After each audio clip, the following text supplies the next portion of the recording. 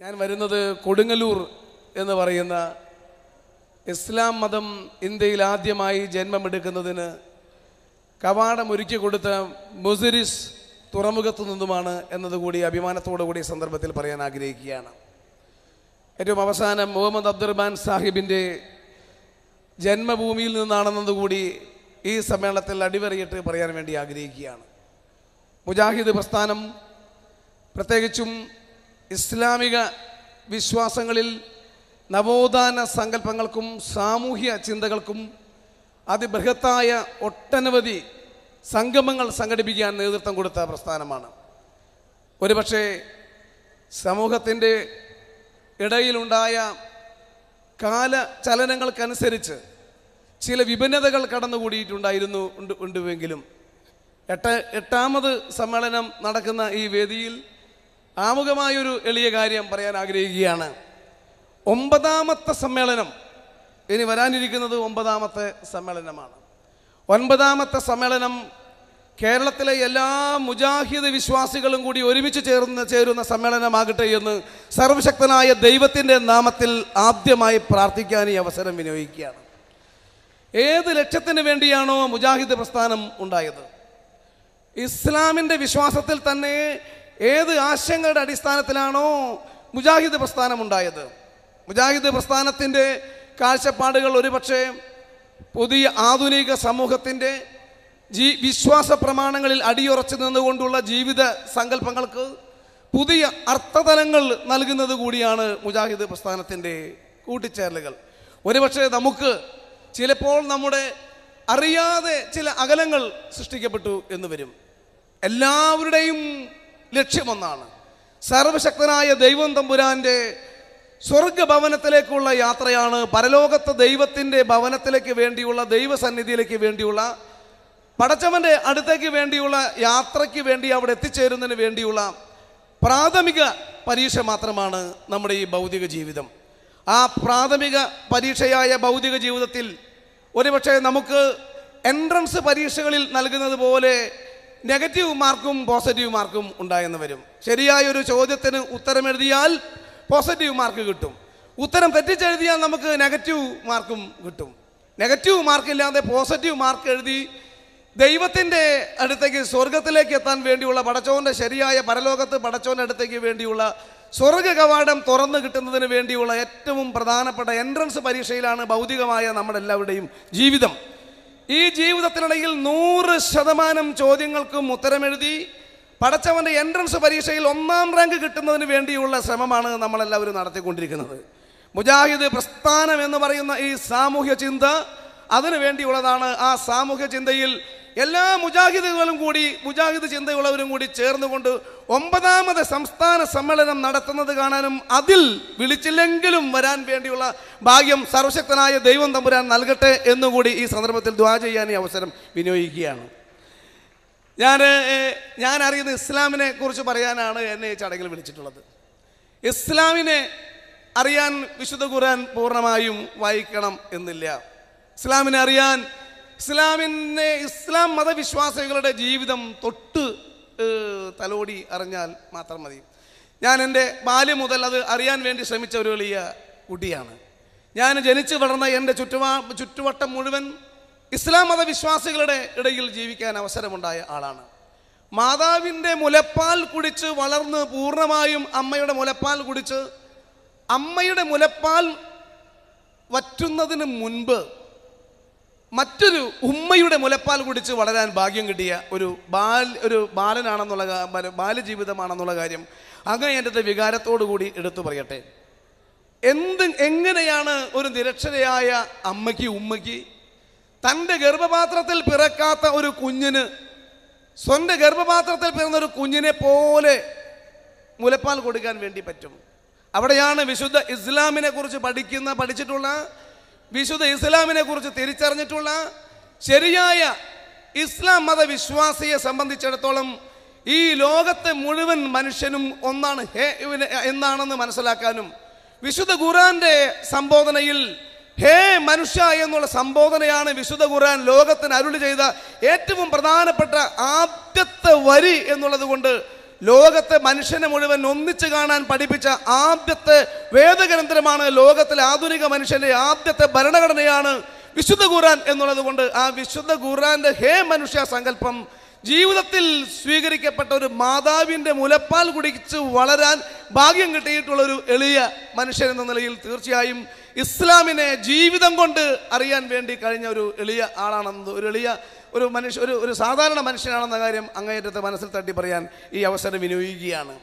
പഠിക്കാൻ ശ്രമിക്കുമ്പോഴും അറിയാൻ ശ്രമിക്കുമ്പോഴും ഒരുപക്ഷെ എത്രയെത്ര അറിയാൻ ശ്രമിച്ചാലും എത്രയെത്ര അന്വേഷിക്കാൻ ശ്രമിച്ചാലും എത്രയെത്ര നാം അതിലേക്ക് ആഴ്ന്നിറങ്ങിപ്പോയാലും ഒരിക്കലും അറ്റം കണ്ടെത്താൻ കഴിയാത്ത ഒരു വിശ്വാസ പ്രമാണമാണ് വിശുദ്ധ വിശ്വാസം എന്നുള്ളത് ഇവിടെ ഇരിക്കുന്ന ഭൂരിപക്ഷം വരുന്ന വിശ്വാസികളായ ആളുകൾക്ക് മുഴുവൻ അറിയാം. അതുകൊണ്ട് തന്നെ ഞങ്ങളെപ്പോലെയുള്ള ആളുകൾ, എൻ്റെ പേര് പ്രതാപൻ എന്നാണ്, എൻ്റെ പിതാവിൻ്റെ പേര് നാരായണൻ എന്നാണ്, എൻ്റെ മാതാവിൻ്റെ പേര് കാളിക്കുട്ടി എന്നാണ്.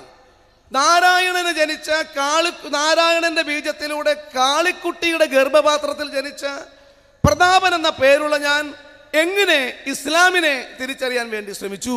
ഞാൻ ഒരു കാര്യം ആമുഖമായി പറയുന്നു. ഞാൻ അറിയുന്ന ഇസ്ലാം എന്നതിൻ്റെ കൂടെ ഞാനൊരു വാക്ക് കൂടി ആദ്യമായി എഴുതി ചേർക്കുകയാണ്. എന്നോട് മുജാഹിദിൻ്റെ ഇവിടെ ഇരിക്കുന്ന സംഘാടകരായ ആളുകൾ ക്ഷമിക്കണം. ഞാൻ അറിയുന്ന ഇസ്ലാം, ഞാൻ ഇഷ്ടപ്പെടുന്ന ഇസ്ലാം, ഞാൻ സ്നേഹിക്കുന്ന ഇസ്ലാം എന്നുകൂടിയുള്ളൊരു കൂട്ടിച്ചേർക്കൽ ഈ സന്ദർഭത്തിൽ എൻ്റേതായി കൂടി ഞാൻ ഈ സമ്മേളനത്തിൻ്റെ ഭാഗമായി എൻ്റെ സ്വന്തമായി സമർപ്പിക്കാൻ കൂടി ആഗ്രഹിക്കുകയാണ്. ഞാൻ അറിയുന്ന ഇസ്ലാം, ഞാൻ ഇഷ്ടപ്പെടുന്ന ഇസ്ലാം, ഞാൻ സ്നേഹിക്കുന്ന ഇസ്ലാം. എന്തുകൊണ്ട്?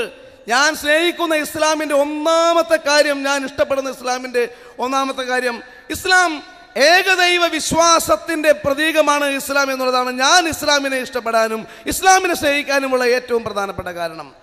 ഏകദൈവം എന്ന ഈ ലോകത്ത് ദൈവത്തിൻ്റെ അടുത്തേക്ക് പോകുന്നതിന് വേണ്ടി ഇടനിലക്കാരും ഇടത്തട്ടുകാരും ഇല്ലാതെ ദൈവത്തെ നേരിട്ട്, ഏതൊരാൾക്കും ദൈവത്തെ നേരിട്ട് സ്വീകരിക്കാൻ വേണ്ടി കഴിയുന്ന, ദൈവത്തിനടുത്തേക്ക് നേരിട്ട് ചെല്ലാൻ വേണ്ടി കഴിയുന്ന, ദൈവത്തിന് മുന്നിൽ എല്ലാവരും സമന്മാരാണെന്ന് പറയുന്ന, ആദ്യം വരുന്നവന് ആദ്യം പ്രാർത്ഥനയ്ക്ക് നിൽക്കാൻ അവസരം കൊടുക്കുന്ന, ആരാധനയിൽ സമത്വം നൽകുന്ന അത്തരത്തിലുള്ളൊരു വിശ്വാസം, അത് ദരിദ്രനാണോ ധനികനാണോ, നേരത്തെ ഇവിടെ ചൂണ്ടിക്കാണിച്ചതുപോലെ കറുത്തവനാണോ വെളുത്തവനാണോ,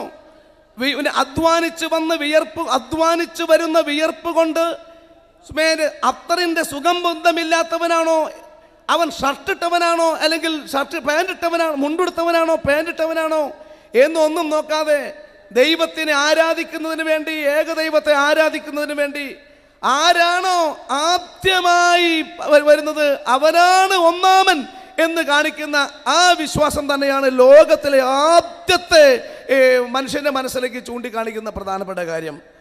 ഇതിൽ നിന്ന് തുടങ്ങി, ഏകദൈവത്തിൽ തുടങ്ങി, ദൈവത്തെ ആരാധിക്കുന്നത് എല്ലാവർക്കും തുല്യമാണെന്ന വിശ്വാസത്തിൽ തുടങ്ങി വിശുദ്ധ ഖുർആൻ പിന്നീട് ലോകത്തിന് അരുൾ ചെയ്ത പ്രധാനപ്പെട്ട കാര്യങ്ങൾ തന്നെയാണ് എന്നെ പോലെയുള്ള ഒരാളെ ഇസ്ലാമിനെ സ്നേഹിക്കാനും ഇസ്ലാമിനെ ഇഷ്ടപ്പെടാനും ഇസ്ലാമിനെ അറിയാനും വേണ്ടി കൂടുതലായി ശ്രമിച്ചിട്ടുള്ളത്.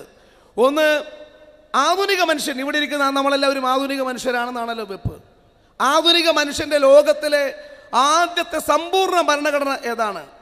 ഇന്ത്യൻ ഭരണഘടനയല്ല, യൂറോപ്യൻ രാജ്യങ്ങളിലെ ഏതെങ്കിലും രാജ്യങ്ങളിലെ ഭരണഘടനയല്ല, അമേരിക്ക ഉൾപ്പെടെയുള്ള ലോകത്തിലെ ജനാധിപത്യ രാജ്യങ്ങളിലെ ഭരണഘടനയല്ല, വോട്ടവകാശത്തോടുകൂടി പാർലമെന്റിലൂടെ കൂടി ജനപ്രതിനിധികളെ തിരഞ്ഞെടുക്കുന്ന ലോകത്തിൽ ഒരു രാജ്യത്തുമല്ല ആദ്യത്തെ ഭരണഘടന ഉണ്ടായത്.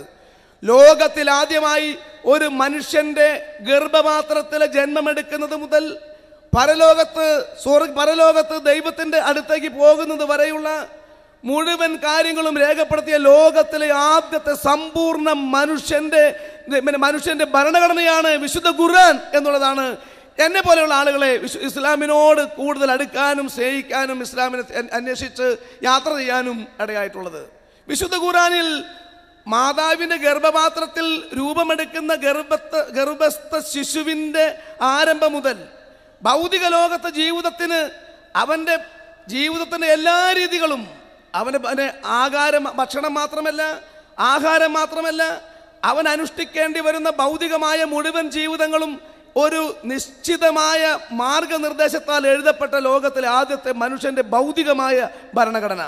ആത്മീയമായ അതിനോടൊപ്പം തന്നെ ഭൗതിക ജീവിതത്തിന് ശേഷം ഒരു മനുഷ്യന് ഉള്ള ജീവിതം, യഥാർത്ഥ ജീവിതം എവിടെയാണെന്ന് കൂടി ചൂണ്ടിക്കാണിക്കുന്ന പരലോക ജീവിതത്തിന് വേണ്ടിയുള്ള ഒരു പരീക്ഷണശാല മാത്രമാണ് ഭൗതിക ജീവിതം എന്ന് ബോധ്യപ്പെടുത്തിക്കൊണ്ട് ഒരു മനുഷ്യൻ്റെ ഒരു പക്ഷേ ഉത്ഭവം മുതൽ അവന് ആ തൊട്ട് സെറ്റ് വരെ എന്നുള്ള വാചകം ഉപയോഗിക്കാൻ പറ്റുമെങ്കിൽ അതുവരെയുള്ള ഒരു മനുഷ്യൻ്റെ മുഴുവൻ ജീവിതചര്യകളെയും ചൂണ്ടിക്കാണിക്കുന്ന പരിഷ്കൃത സമൂഹത്തിൻ്റെ ആദ്യത്തെ സൃഷ്ടിപരമായ ഭരണഘടനയാണ് വിശുദ്ധ ഖുർആൻ എന്നുള്ളത് കൊണ്ട് ആ വിശുദ്ധ ഖുർആനെ അടിസ്ഥാനമാക്കിയുള്ള ശരിയായ ഒരു വിശ്വാസിക്ക്, ഒരു ശരിയായ ഒരു ദീനിൽ വിശ്വാസിക്ക് അവനെ സംബന്ധിച്ചിടത്തോളം അവൻ്റെ ജീവിതം പൂർണ്ണമായും മറ്റെന്തിനേക്കാളും അതീതമാണ് ദൈവനിശ്ചയമായ വഴികളിലൂടെയാണെന്ന് നമുക്ക് പൂർണ്ണമായും ബോധ്യമാകും.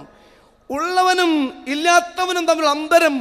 നമ്മളൊക്കെ ഈ ലോകത്ത് സോഷ്യലിസം പറയുന്നവരുണ്ട്, മാർക്സിസം പറയുന്നവരുണ്ട്, ഗാന്ധിസം പറയുന്നവരുണ്ട്. ആധുനിക ലോകത്ത് സോഷ്യലിസവും മാർക്സിസവും ഗാന്ധിസവും ഒക്കെ പറയുന്ന ഈ ലോകത്ത് സമത്വവാദം പറയുന്ന ലോകമാണ്. അതിനുവേണ്ടിയാണ് കോടതികളും പാർലമെന്റുകളും നിയമനിർമ്മാണ സഭകളും ഒക്കെ ലോകത്ത് എവിടെയും ഉള്ളത്. പക്ഷെ അതിന് മുൻപ് തന്നെ, അതെല്ലാം വരുന്നതിന് മുൻപ് തന്നെ മനുഷ്യന്റെ മുന്നിൽ ആദ്യമായി ഉള്ളവൻ ഇല്ലാത്തവന് കൊടുക്കപ്പെടുന്ന സക്കാത്തിനെ സംബന്ധിച്ച് കൃത്യമായും നിഷ്ഠയുണ്ടാക്കി. സക്കാത്ത് കൊണ്ട് നിങ്ങളുടെ സമ്പത്തിനെ സംരക്ഷിക്കുക എന്ന് പഠിപ്പിച്ച, ദാനം ഉപദ്രവത്തിന്റെ 7 കവാടങ്ങൾ അടയ്ക്കും, ദാനം ഉപദ്രവത്തിന്റെ 7 കവാടങ്ങൾ അടക്കും എന്ന് പഠിപ്പിച്ച, സക്കാത്ത് തടഞ്ഞ കാരണം കൊണ്ടല്ലാതെ കടലിലും കരയിലും ഒരു സമ്പത്തും നശിച്ചിട്ടില്ല എന്ന് പഠിപ്പിച്ച, ഈ ലോകത്തെ ഏറ്റവും വലിയ സമത്വവാദത്തിന്റെ സാമ്പത്തിക സിദ്ധാന്തം ഇന്നത്തെ മനുഷ്യന് കൂടി നാളത്തെ മനുഷ്യനും കൂടി വിഭാവനം ചെയ്ത ലോകത്തിലെ ആദ്യത്തെ സാമ്പത്തിക ശാസ്ത്രത്തിന്റെ ഉപജ്ഞാതാക്കൾ കൂടിയാണ് വിശുദ്ധ ഖുർആനിലൂടെ ലോകത്തിന് പ്രദാനം ചെയ്തിരിക്കുന്നത്. വേറെ ഈ ലോകത്ത് അതിനുശേഷമാണല്ലോ കാറൽ മാർക്സും ആംഗൽസും ഉൾപ്പെടെയുള്ള കമ്മ്യൂണിസ്റ്റ് സഖാക്കൾ മൂലധനവും കമ്മ്യൂണിസ്റ്റ് മാനിഫെസ്റ്റോയും വന്നത്. അതിനുശേഷമാണ് ലോകത്ത് വലിയ വലിയ വലിയ സാമൂഹ്യ ചിന്തകന്മാരുണ്ടായത്. അതിനുശേഷമാണല്ലോ സമത്വവാദത്തിന് വേണ്ടിയുള്ള ഭരണഘടനകൾ ഉണ്ടായത്. അതിനൊക്കെ എത്രയോ കാലങ്ങൾക്ക് മുമ്പ് 1448 കൊല്ലങ്ങൾക്ക് മുമ്പ് വിശുദ്ധ ഖുർആൻ ജന്മമെടുത്ത കാലത്ത് ആ കാലഘട്ടത്തിൽ എഴുതപ്പെട്ടിരിക്കുന്നു ലോകത്തിലെ ഏറ്റവും വലിയ സാമ്പത്തിക സിദ്ധാന്തം ഉള്ളവൻ ഇല്ലാത്തവന് കൊടുത്തിരിക്കണം. അത് ഔദാര്യമല്ല, അത് കിട്ടുന്നവന്റെ അവകാശമാണ്. അത് കൊടുക്കാത്തവന് എൻ്റെ അനുചരനല്ല എന്ന് പഠിപ്പിക്കാൻ കാണിച്ച വിശുദ്ധ വിശ്വാസത്തിന്റെ ഏറ്റവും വലിയ സാമ്പത്തിക സമത്വവാദ സിദ്ധാന്തമാണ് എന്നെ പോലുള്ള ആളുകൾക്ക് വിശുദ്ധ ഇസ്ലാമിനെ എന്നോടുള്ള ഏറ്റവും വലിയ സ്നേഹത്തിൻ്റെയും തിരിച്ചറിവിൻ്റെയും പ്രധാനപ്പെട്ട കാരണം. നമ്മുടെ ഈ ലോകം ഇന്നും ദാരിദ്ര്യത്തിൻ്റെ ലോകമാണ്. ഇന്നും ലോകം വിശപ്പിൻ്റെ ലോകമാണ്. ആ വിശപ്പിൻ്റെ ലോകത്തിന് മുമ്പ് എത്രയോ കാലങ്ങൾക്ക് മുമ്പ് 1448 കൊല്ലങ്ങൾക്ക് മുമ്പ് വിശുദ്ധ ഖുർആനിലൂടെ നോമ്പെടുക്കുന്നതിൻ്റെ അയൽവാസി പട്ടിണി കിടക്കുമ്പോൾ വയറ് നിറച്ച് ഭക്ഷണം കഴിക്കുന്നവൻ തൻ്റെ അനുചരനല്ല എന്ന് പഠിപ്പിച്ചുകൊണ്ട് അയൽവാസിക്ക് തന്നെ നിർവചനം കൊടുത്തു. നമ്മളൊക്കെ ധരിക്കും അയൽവാസി എന്ന് പറഞ്ഞാൽ എൻ്റെ അയൽവാസി വേണമെങ്കിൽ മുഹമ്മദാവാം, എൻ്റെ അയൽവാസി വേണമെങ്കിൽ റുക്കിയാവാം, എൻ്റെ അയൽവാസി വേണമെങ്കിൽ നജീബാകാം, എൻ്റെ അയൽവാസി വേണമെങ്കിൽ നാസറാവാം. വിശുദ്ധ ഖുർആൻ പഠിപ്പിച്ചത് അങ്ങനെയല്ല. ഹേ മനുഷ്യ എന്ന സംബോധനയോടുകൂടി ലോകത്തിന് മുന്നിൽ അവതരിച്ച വിശുദ്ധ ഖുർആൻ പറയുന്നു, അയൽവാസി എന്നാൽ നിന്റെ വീടിന്റെ 4 ഭാഗങ്ങളിലുള്ള 40 വീട്ടുകാരാണ് അയൽവാസി എന്ന് പറയുന്നത്. അതായത് ഒരാൾക്ക് 160 അയൽവാസി ഉണ്ടാകും. നിന്റെ വീടിന് ചുറ്റുവട്ടത്തുമുള്ള 4 ഭാഗത്തുമുള്ള 40 അയൽവാസി എന്ന് പറഞ്ഞാൽ ഈ സദസ്സിലിരിക്കുന്ന മുജാഹിദ് പ്രസ്ഥാനത്തിൽ വിശ്വസിക്കുന്ന ഈ ഇരിക്കുന്ന പ്രിയപ്പെട്ട ദീനിൽ വിശ്വാസികളായ സഹോദരന്മാരുടെയും സഹോദരിമാരുടെയും അയൽവാസികളായി പട്ടിണിയിരിക്കുന്നവൻ 4 ഭാഗത്തുമായി 40 വീട്ടുകാരുണ്ടെങ്കിൽ 160 വീട്ടുകാരൻ അവൻ പട്ടിണിയിരിക്കുമ്പോൾ വയറ് നിറച്ച് ഭക്ഷണം കഴിക്കുന്നവൻ തൻ്റെ അനുചരനല്ല, അനുയായിയല്ലെന്ന് പഠിപ്പിച്ച ലോകത്തിലെ ആദ്യത്തെ വിശപ്പിന്റെ സങ്കടം, ഒരു മനുഷ്യന്റെ വിശപ്പിന്റെയും ദാഹത്തിന്റെയും യഥാർത്ഥ ഉത്തരം കാണിച്ചു കൊടുത്ത ലോകത്തിലെ ആദ്യത്തെ മനുഷ്യ ധർമാധിഷ്ഠിതമായ ഭരണഘടന സൃഷ്ടിക്കപ്പെട്ട വിശ്വാസമാണ് വിശുദ്ധ ഇസ്ലാം എന്നുള്ളതാണ് ഇസ്ലാമിനെ അറിയുമ്പോഴുള്ള ഏറ്റവും പ്രധാനപ്പെട്ട സന്തോഷം.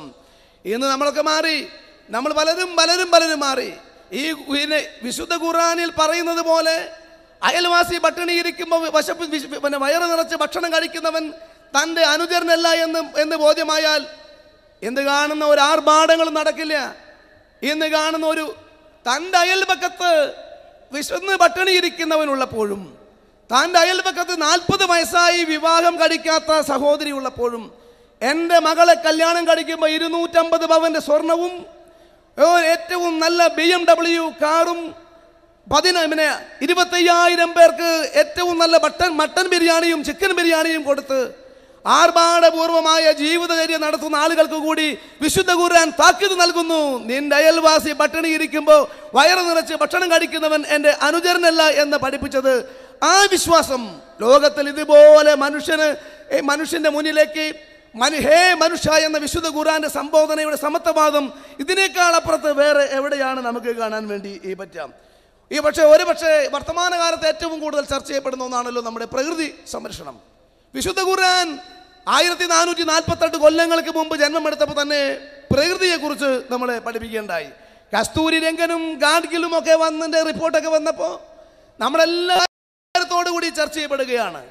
നമുക്ക് പ്രകൃതി, മണ്ണ് വേണോ, ജലം വേണോ, വായു വേണോ, മരങ്ങൾ വേണോ, ജീവജാലങ്ങൾ വേണോ എന്നൊന്നും നമുക്ക് ചിന്തയില്ല. ഭൂമിയിലേക്ക് ദൈവം മനുഷ്യനെ സൃഷ്ടിക്കുന്നതിന് മുൻപ് വഴിയൊരുക്കി സൃഷ്ടിക്കപ്പെട്ടിട്ടുള്ളതാണ് ഇന്ന് കാണുന്ന ഈ പ്രപഞ്ചത്തിലെ മുഴുവൻ ചരാചരങ്ങളും.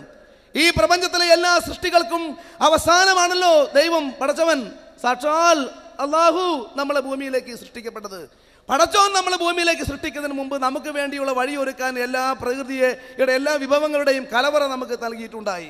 വിശുദ്ധ ഖുർആൻ അത് തിരിച്ചറിഞ്ഞു, പ്രവാചകനിലൂടെ അത് തിരിച്ചറിഞ്ഞു. ഖുർആൻ നമ്മളെ പഠിപ്പിക്കുകയാണ്, ജലം നിസ്കരിക്കുമ്പോൾ നമുക്ക് ഒതു എടുക്കേണ്ടി വരും. ആ നിസ്കരിക്കുമ്പോൾ ഒതു എടുക്കുന്നത് ജലമാണല്ലോ. ആ ജലത്തെക്കുറിച്ച് പോലും വിശുദ്ധ ഖുർആൻ നമ്മളെ പഠിപ്പിച്ചിട്ടുണ്ട്. കടലിൽ നിന്ന് ഒളു എടുക്കുകയാണെങ്കിൽ പോലും അതിൽ മിതത്വം പാലിക്കണമെന്നാണ് വിശുദ്ധ ഖുർആനിൽ നമ്മളെ പഠിപ്പിച്ചിരിക്കുന്നത്. നമുക്ക് വേണമെങ്കിൽ കടലിൽ എത്ര വേണമെങ്കിൽ ഭൂമിയേക്കാളേറെ പരപ്പുള്ള ഈ ലോകത്തിന് വിസ്തൃതിയുള്ള കടലിൽ ആ ഒരു കടൽക്കരയിൽ നിന്ന് നമുക്ക് വേണമെങ്കിൽ എത്ര വേണമെങ്കിലും ഒതുവെടുക്കാം. ഒതുവെടുക്കുമ്പോൾ നമുക്ക് വേണമെങ്കിൽ ഇനിയും തൃപ്തിയായില്ല, ഇനിയും വേണമെങ്കിൽ കൈയും കാലും ഒക്കെ നമുക്ക് വേണമെങ്കിൽ എല്ലാം നമുക്ക് വേണമെങ്കിൽ ഒതുവെടുത്ത് കഴുകാം. പക്ഷെ വിശുദ്ധ ഖുർആൻ നമ്മുടെ മുന്നിൽ 1448 കൊല്ലങ്ങൾക്ക് മുമ്പ് നമ്മുടെ മുന്നിൽ ചൂണ്ടിക്കാണിക്കുന്നു, കടലിൽ നിന്നും ഒതുവെടുക്കുകയാണെങ്കിൽ പോലും അതിൽ മിതത്വം പാലിക്കണം. എന്തുകൊണ്ട്? പ്രകൃതിയിൽ മിതത്വം പാലിച്ചവൻ ബുദ്ധിമുട്ടുകയില്ല എന്ന് പഠിപ്പിക്കുകയുണ്ടായി. പ്രകൃതിയിൽ മിതത്വം പാലിച്ചവൻ ബുദ്ധിമുട്ടുകയില്ല. ഇപ്പം നമ്മളിപ്പോൾ ഈ സമ്മേളനം നടക്കുന്നത് ഒരു വയലിലാണ്. ഈ നെൽവയൽ കൊയ്ത് മതിച്ച നെൽവയലാണ്. ഞാനിങ്ങോട്ട് എൻ്റെ സ്നേഹിതൻ ശ്രീ മുഹമ്മദിൻ്റെ കൂടെ, കൊടുങ്ങല്ലൂരിലെ മുഹമ്മദിൻ്റെ കൂടെ കടന്നു വരുമ്പോൾ ഞാൻ മുഹമ്മദിനോട് പറയായിരുന്നു, ഈ മുജാഹിദിൻ്റെ ഈ 8ാം സമ്മേളനം നടക്കുന്ന ഈ സമ്മേളന വേദിയിൽ ഇവിടെ ഇതാ നെൽവയൽ കൊയ്തെടുത്ത ഈ നെല്ലിൻ്റെ ഭാഗം ഇവിടെ കിടക്കുകയാണ്. കൊയ്തെടുത്ത നെല്ലിൻ്റെ ഭാഗം കിടക്കുകയാണ്. ഖുർആൻ പഠിപ്പിക്കുന്നു, പ്രകൃതിയിൽ മിതത്വം പാലിച്ചവൻ ഒരിക്കലും ബുദ്ധിമുട്ടില്ല എന്ന് പഠിപ്പിച്ചിരിക്കുന്നു. അതിനർത്ഥം ഇവിടെയുള്ള എല്ലാ പ്രകൃതി വിഭവങ്ങളെയും സംരക്ഷിക്കാൻ ഖുർആൻ നമ്മൾ പറയാണ്, ഇസ്ലാം നമ്മളെ പഠിപ്പിക്കുകയാണ്.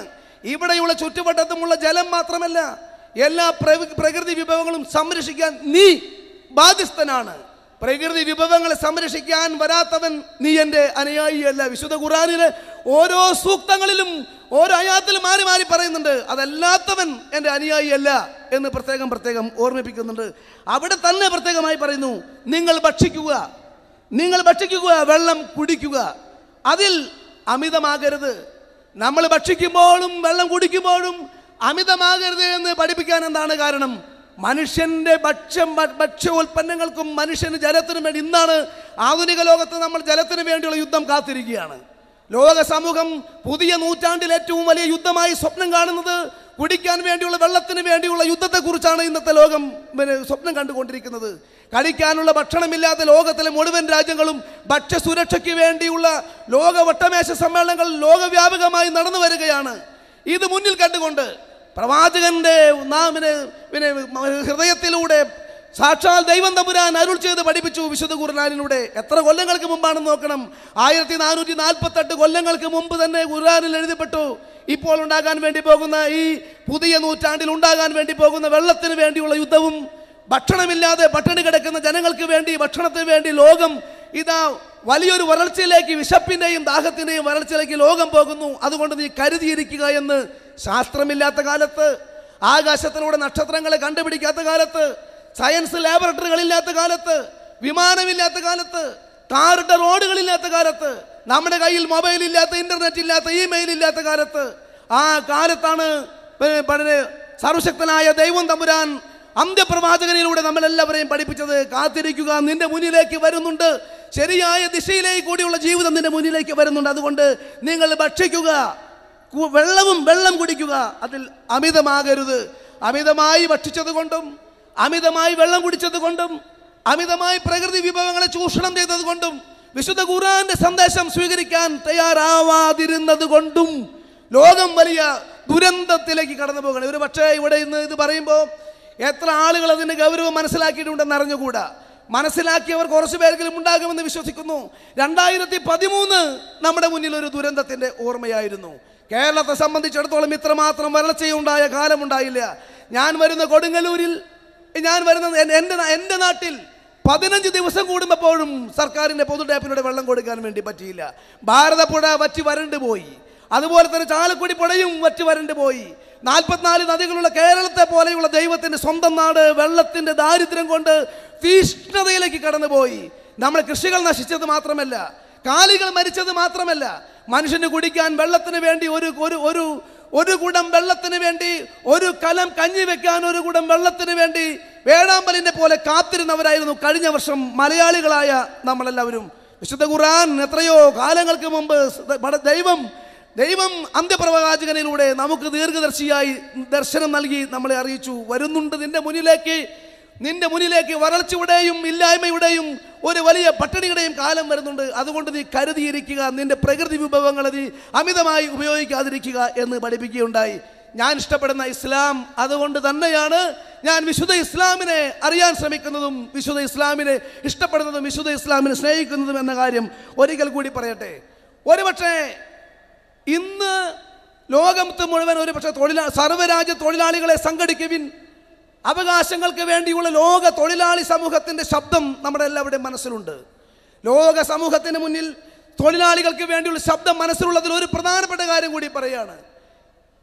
വിയർപ്പ് വറ്റുന്നതിന് മുൻപ്, ജോലി ചെയ്യുന്നവന് അവൻ്റെ വിയർപ്പ് വറ്റുന്നതിന് മുൻപ് അർഹമായ പ്രതിഫലം കൊടുക്കണമെന്ന് പഠിപ്പിച്ച ലോകത്തിൽ ആദ്യത്തെ സോഷ്യലിസ്റ്റ് മുദ്രാവാക്യം കൊണ്ടുവന്നത് വിശുദ്ധ ഖുർആനിലൂടെ ആണെന്ന കാര്യം അഭിമാനത്തോടു കൂടി പറയട്ടെ.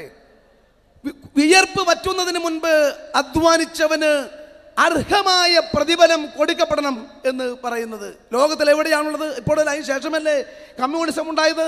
അതിന് ശേഷമല്ലേ ഗാന്ധിസം ഉണ്ടായത്? അതിന് ശേഷമല്ലേ ലോകത്തിലെ തൊഴിലാളി വർഗ സർവാധിപത്യത്തിന് വേണ്ടിയുള്ള ശ്രമങ്ങൾ ഉണ്ടായത്? അതിനു മുൻപേ പഠിപ്പിക്കുന്നു, വിയർപ്പ് വറ്റുന്നതിന് മുൻപ് പ്രതിഫലം കൊടുക്കാത്തവൻ എൻ്റെ അനുയായിയല്ലെന്ന് പഠിപ്പിക്കുന്നു. ഞാൻ ഇങ്ങനെ പറഞ്ഞു പോയാൽ 1000 നാവുള്ള അനന്തനെ പോലെ മണിക്കൂറുകൾ നിന്ന് വർത്തമാനം പറഞ്ഞാലും വിശുദ്ധ ഖുർആനിലെ ഭാഗങ്ങൾ പൂർണ്ണമായും തീരത്തില്ല. എണ്ണിയാൽ ഒടുങ്ങാത്ത വൈരങ്ങളും വൈദൂര്യവുമുള്ള മഹത്തായ ഒരു സാഗരത്തെ പോലെയാണ് വിശുദ്ധ ഖുർആൻ. ഇസ്ലാമിനെ അറിയാൻ വേണ്ടി ശ്രമിക്കുന്നവർക്ക് അത് 100% എളുപ്പത്തിൽ ബോധ്യമാകും. ഒരു വാക്കുകൂടി പറഞ്ഞ് ഞാൻ എൻ്റെ ഈ വർത്തമാനം അവസാനിപ്പിക്കുകയാണ്. ഇസ്ലാം ലോകത്തിലെ സമാധാനത്തിൻ്റെ സന്ദേശമാണ്. ഇസ്ലാം ലോകത്തിലെ സർവ്വലോക സമത്വത്തിൻ്റെയും സർവ്വലോക സമാധാനത്തിൻ്റെയും ഏറ്റവും വലിയ മുഖമുദ്രയാണ് ഇസ്ലാം. പക്ഷേ ആ ഇസ്ലാമിനെ ബോധപൂർവം തെറ്റിദ്ധരിപ്പിക്കുവാൻ വേണ്ടിയുള്ള ശ്രമം നടന്നു വരികയാണ്. ആ ഇസ്ലാമിനെ ബോധപൂർവമായി ആരൊക്കെയോ ദുർവ്യാഖ്യാനം ചെയ്യപ്പെടുകയാണ്. ഇസ്ലാമിൻ്റെ യഥാർത്ഥ ഇസ്ലാം മതവിശ്വാസി ഒരിക്കലും മതത്തിൻ്റെയും വിശ്വാസത്തിൻ്റെയും വിശുദ്ധ ഖുർആന്റെയും പടികളിൽ നിന്നും അകലം പാലിക്കപ്പെടുകയില്ല. ഇസ്ലാമിനെ തെറ്റിദ്ധരിപ്പിക്കപ്പെടുന്ന രീതിയിൽ തീവ്രവാദ ചിന്തകളുമായി കടന്നു പോകുന്നവർ ഇസ്ലാം അല്ല എന്ന് പറയാനുള്ള ആർജവത്വമാണ് ഈ മുജാഹിദ് സമ്മേളനത്തിന്റെ ഏറ്റവും വലിയ പ്രത്യേകത. മുജാഹിദ് പ്രസ്ഥാനം ഉയർത്തിക്കൊണ്ടുവന്ന ഏറ്റവും വലിയ ആശയങ്ങളും അതാണ്. ഇസ്ലാമിനെ തിരിച്ചറിയുക, ഇസ്ലാമിൻ്റെ മൂല്യബോധങ്ങളെ കണ്ടെത്തുക. ഇസ്ലാം മനുഷ്യന്റെ നവോത്ഥാനത്തിന് വേണ്ടിയുള്ള ഏറ്റവും വലിയ പ്രക്രിയയാണ് ഇസ്ലാം.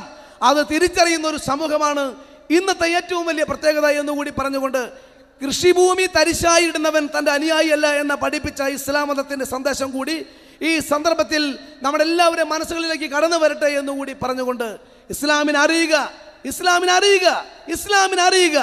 അങ്ങനെ അറിയാൻ വേണ്ടി ശ്രമിച്ചാൽ ഈ ലോകത്തുനിന്ന് കാണുന്ന അസമാധാനങ്ങളുടെ എല്ലാ മാർഗങ്ങളും വെടിഞ്ഞു പോകും.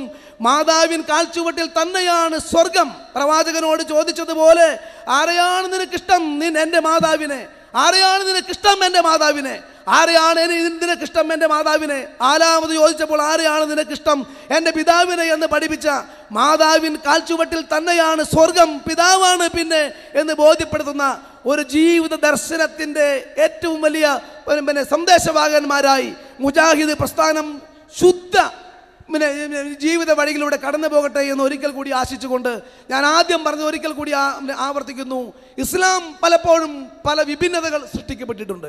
ഇസ്ലാം പലപ്പോഴും അടിസ്ഥാന പ്രമാണങ്ങൾ ഒന്നാണെങ്കിലും അതിൻ്റെ വ്യാഖ്യാനങ്ങളിൽ പലപ്പോഴും വ്യാഖ്യാനങ്ങൾ ദുർവ്യാഖ്യാനം ചെയ്യപ്പെടുന്നുണ്ട്. അതിനെല്ലാം പകരമായി എല്ലാ വിശ്വാസികളുടെയും ഒരുമയാണ് ഈ ലോകമെന്ന് ആഗ്രഹിക്കുന്നത്, ലോകവും എന്ന് ആഗ്രഹിക്കുന്നത് അതുതന്നെയാണ്. അതിനുവേണ്ടി പ്രത്യേകിച്ചും ഈ തരത്തിലുള്ള ഒരു നവോത്ഥാന സംസ്കാരങ്ങൾക്ക് കൂടുതൽ കൂടുതൽ ഊന്നു കൊടുക്കുന്ന മുജാഹിദീൻ പ്രസ്ഥാനം 9ാമത് സംസ്ഥാന സമ്മേളനം ഒരിക്കൽ കൂടി ഞാൻ ആവർത്തന വിരസമാണെങ്കിലും പറയുന്നു, എല്ലാ മുജാഹിദുകളും ഒരുമിച്ച് ചേർന്ന ഒരു മഹാസംഗമമായി മാറി. മുജാഹിദ് പ്രസ്ഥാനത്തിൻ്റെ ഉപജ്ഞാതാക്കൾ ഈ പ്രസ്ഥാനത്തിന് രൂപം കൊടുത്തപ്പോഴും അതിന് പിന്നീട് വന്ന വഴികളിൽ ഇതിനു വേണ്ടി ത്യാഗപൂർവമായ നേതൃത്വം കൊടുത്തവരുമെല്ലാം സ്വപ്നം കണ്ട ദിശയിലേക്ക് മുജാഹിദ് പ്രസ്ഥാനത്തെ കൂട്ടിക്കൊണ്ടുപോകുന്നതിന് ഇപ്പോഴെ നമ്മുടെ ഈ 8ാം സമ്മേളനം നടക്കുന്ന മുജാഹിദ് പ്രസ്ഥാനത്തിനും ഇതിനപ്പുറത്ത് നിൽക്കുന്ന മുജാഹിദ് പ്രസ്ഥാനത്തിനും സർവശക്തനായ ദൈവം തമ്പുരാൻ അതിനു വേണ്ടിയുള്ള തിരിച്ചറിവ് നൽകട്ടെ. അതെല്ലാം നമുക്ക് കാത്തിരിക്കാമെന്ന് ഒരിക്കൽ കൂടി പ്രാർത്ഥിച്ചുകൊണ്ട് ഞാൻ എൻ്റെ വാക്കുകൾ അവസാനിപ്പിക്കുന്നു. ഞാൻ അറിയുന്ന ഇസ്ലാം മാത്രമല്ല, ഞാൻ ഇഷ്ടപ്പെടുന്ന ഇസ്ലാം, ഞാൻ സ്നേഹിക്കുന്ന ഇസ്ലാം കൂടിയാണ്. ആ ഇസ്ലാമിൻ്റെ നന്മകൾ ഈ സമൂഹത്തിലെ എല്ലാ മനുഷ്യർക്കുമുള്ളതാണ്. ഹേ മനുഷ്യ എന്നുള്ളത് തന്നെയാണ് ഇസ്ലാമിൻ്റെ അടിസ്ഥാനപരമായ പ്രമാണം. അതിലേക്കായി നമുക്ക് പ്രാർത്ഥനയോടെ മനസ്സ് കൊടുക്കാമെന്ന് പറഞ്ഞുകൊണ്ട് ഞാൻ എൻ്റെ വാക്കുകൾ അവസാനിപ്പിക്കും.